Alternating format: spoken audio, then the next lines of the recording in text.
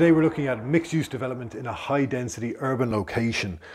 The first thing to note is the access off the street. There's only a single point, and then we can see here from these triangles the various points of access to the three separate building blocks. Circulation, how people move through a space, is of primary concern. And once we have that set, we start to look at how actually these leftover spaces provide great opportunities for greening. So we can actually have larger green uninterrupted spaces. It's so important when we're discussing ecology that we provide these large and uninterrupted spaces. Bitty, fragmented kind of green islands are of little value to biodiversity and ecology. Landscape planters are sometimes the only solution, but they're not ideal. What we really want to see, especially in terms of soil health, is connectivity. So coming back to the design of the space, we start to pull lines from these contrasting building footprints, both parallel and perpendicular.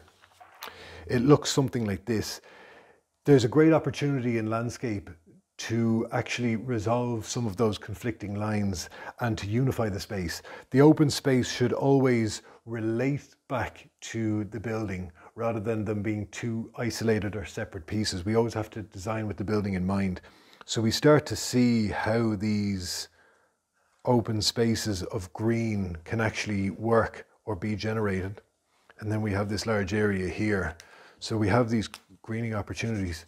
Also at this time, we were informed about future access that needed to be retained for future services. And there's an attenuation tank just in this corner here, which actually helped to define our open bed here.